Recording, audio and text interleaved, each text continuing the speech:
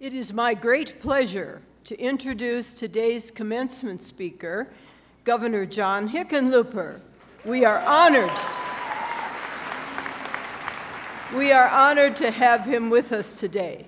John Hickenlooper is a former geologist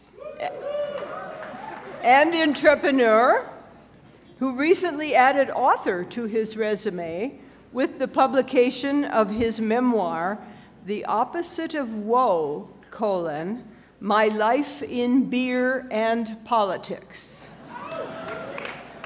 He champions innovation, collaboration, and efficiency. When he was inaugurated governor of Colorado in 2011, having run on his history of collaboration for community good, he became the first Denver mayor to be elected governor in 140 years. He also became the first geologist to become a governor in the history of the nation.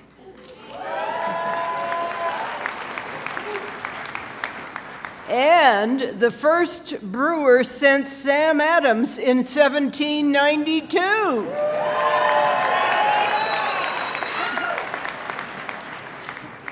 Again, he has recruited talent from all quarters and is redefining the relationship between a state government and its business and civic communities. Since taking office in 2011, the governor and his team have endeavored to make Colorado the most pro-business state with the highest environmental and ethical standards. He is a great believer that governors, far more than Congress, can revive American democracy. I present to you Colorado Governor John Hickenlooper.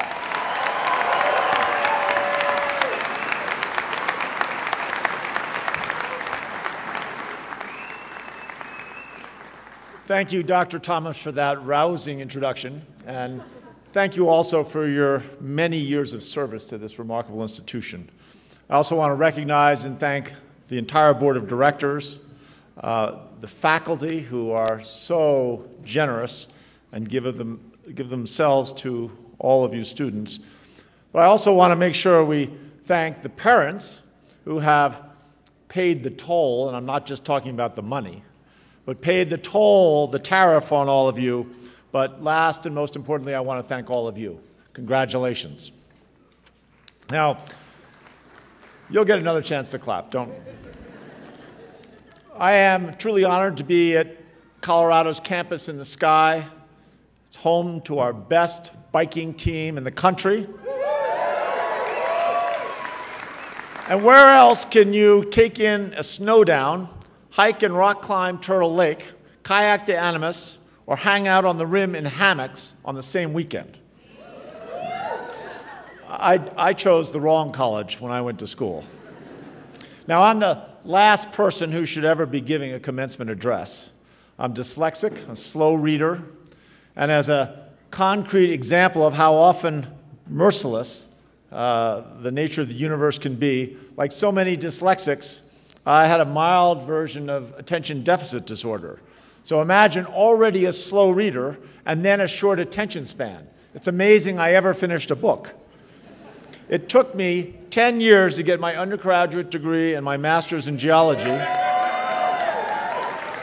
I was there so long they gave me tenure as a student. But the key to it all was I learned how to learn. And learning new things allowed me to eventually become an entrepreneur, someone who comes up with an idea for a business and then launches it and operates it. But before I became an entrepreneur, I learned to fail. One way to look at my life is that I dropped out of college for a year, finally got back and got the degree in English, tried and failed as a housing renovator, and then as a real estate developer, went back, got a degree in geology, then got laid off as a geologist. Now that's one perspective. But I didn't quit. Thomas Edison failed 900 times trying to invent the light bulb. When asked how he endured such failure, he said he never failed. He just didn't realize in the beginning that inventing a light bulb would require 900 prototypes. When I got laid off as a geologist, I used my severance money to open a restaurant and a brewery. We built 14 more brew pubs and restaurants across the West. The vast majority succeeded and are still around. Now, that first one took 2 years to get going. My own mother wouldn't invest. She kept saying, who in their right mind would go to a brewery for dinner? But I didn't quit. I believed, and finally it worked. I made enough money in that first decade so that I don't have to work again. So I got convinced to run to become Denver's mayor, even though I had never run for student council, let alone class president. I started way behind, and I lagged the other candidates most of the campaign, but again, I didn't quit, and I won with 2/3 of the vote. And then when I ran for re-election 4 years later, I got 87% of the vote. And as Dean Thomas said, I'm the first brewer since Sam Adams to become a governor. I'm only telling you all this because my failures became strengths and added up to what we call experience. And I may have lost faith from time to time, but again, I never quit. I just reinvented myself.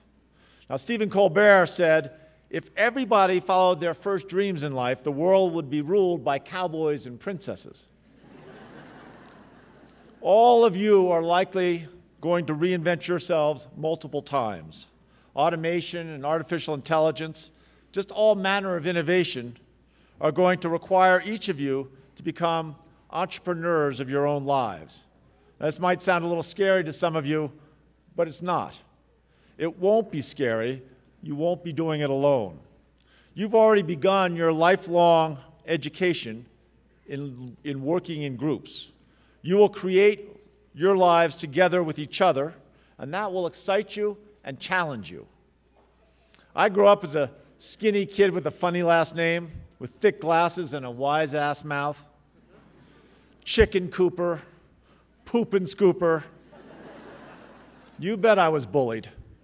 But by the time I got to that decade in college, I understood how it felt to be left out or left behind, and that compassion and empathy colored how I learned to learn. With empathy comes understanding, and with understanding comes love.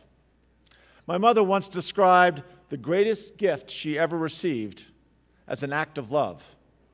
My father was slowly and painfully dying of intestinal cancer. I was 8 years old. He was racked by fever. He would wake up almost every night in a cold sweat, almost always a couple of times. My mother would roll him halfway over, roll up the sweat-drenched sheet, begin to put down a clean sheet, roll him back on the clean sheet and finish removing the sweaty sheet, and then finally unrolling and tucking in the clean sheet. One day, her good friend Agnes Nixon, who wrote soap operas, you guys haven't heard of soap operas, but like All My Children, As the World Turns, one time Agnes Nixon was sitting at my mother's kitchen counter having coffee with her. She asked my mom why she was doing so much laundry. Mom told her. The next morning, a delivery truck pulled up with a pile of clean sheets and pillowcases, and new sheets arriving until my father's death 10 months later. It was my mother's greatest gift because she never asked for it. Agnes Nixon was just paying attention. Those clean sheets were a simple expression of her friend's empathy, of her friend's love. Allowed her to spend precious time with her husband and us kids. If you want to be successful, really good at working together, pay attention to each other. Find ways to express your empathy and caring for each other in action. Give gifts freely. I mean, it's important to talk about stuff and to express emotions directly and openly. My wife says I don't do it enough. But don't let words get in the way of action. Gifts, even just listening, will deepen your friendships, and your life will be littered with love. As you become the entrepreneurs of your lives, as you create and launch your ideas, the people with whom you surround yourself, with whom you share yourself, will become your greatest resource. Choose your friends wisely. And when someone reveals themselves to you, believe them. And be careful of anger. Anger divides. We had a trick in the restaurant business when someone was really angry, use their exact words back to them. Hearing their own words often validates what they feel and allows them to reflect on it. We said that, making sure that they feel heard made all the difference. Now, embracing compassion and empathy means that you have to give everyone the benefit of the doubt. In the restaurant business, we used to say that there's no margin in having enemies. Even the most unreasonable customer should leave knowing we care. Now, you're entering a world with hardened dividing lines. Rural versus urban, black versus white, left versus right, us versus them. One of the real dividing lines, however, is class mobility. Historical inequity has created an unequal, unlevel playing field. Our original sins were slavery and unspeakable violence against Native Americans, and then generations of delays obstructing civil rights. It's a story of places like Sand Creek, where in 1864, almost 200 Cheyenne and Arapaho, mostly women and children, were brutally slaughtered. And 3 years ago, I apologized on behalf of the state of Colorado that committed this atrocity.